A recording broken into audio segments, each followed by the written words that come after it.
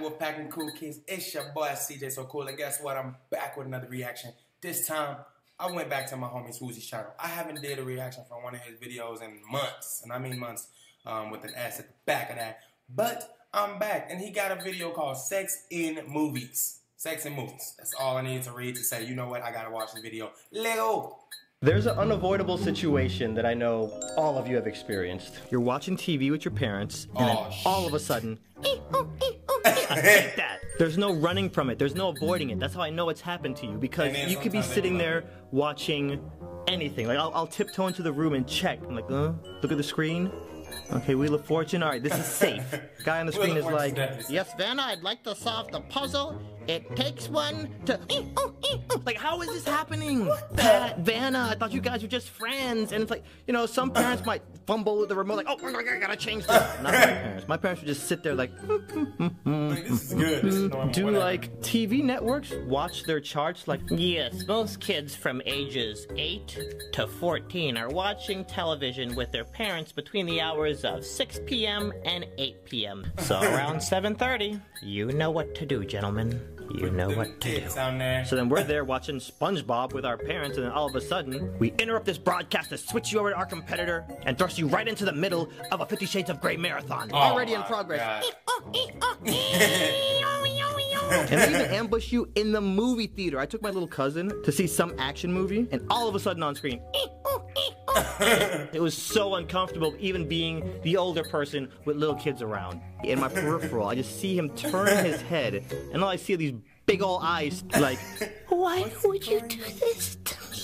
because while it's happening, there's nothing to do but just sit there and be uncomfortable. You can have love scenes in your movies without making it uncomfortable. For example, the top 2 grossing films of all time at the moment, Avatar and Titanic. Both movies had main characters that, you know, did the deed, but it wasn't graphic and it wasn't uncomfortable. You don't gotta get all Crayola. Is it hot to sit in a room with 200 other people and watch graphic portrayals of this stuff next to strangers? That's not my idea of hot. In the screenwriting world, they have a thing that they call a dead scene, where nothing happens, action for no reason, you know, car chases for no reason, there's no character development. I think Lion King has a really good example of pushing the story forward with action, like the stampede scene. People die, the story advances, and something else I don't understand, the girl gets all naked, her butt is up in the air, her boobs are flying everywhere, she's like naked upside down on the ceiling doing splits, and as soon as the scene is done, she like pulls the covers up to her chin like it's a turtleneck.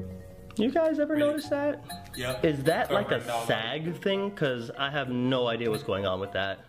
To be honest, whether you know it or not, we go to the movies to feel. You see everybody going crazy about the new Star Wars coming out. Like, they get all crazy like that because they're getting the feels.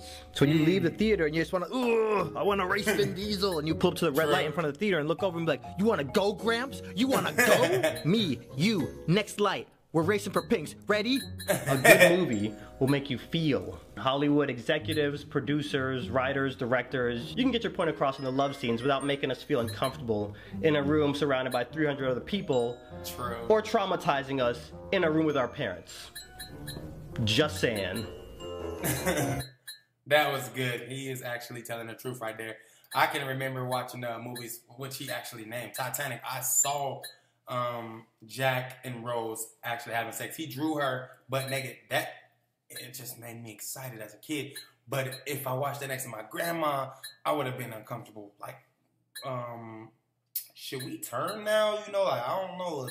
Turn the volume down at least. Like, this is weird. It's getting uncomfortable as hell. I mean, at the time, no one even knew about erections or anything like that. We didn't know about sex, so we had no idea. But imagine if you could get an erection as a kid and you watched a movie with your parents and then you did, and then your parents put you on blast like, yo, what the fuck is you know? What's wrong with you? And, you know, you'd be all like, oh, I'm sorry, it wasn't me. It was this weird ass movie you got me watching.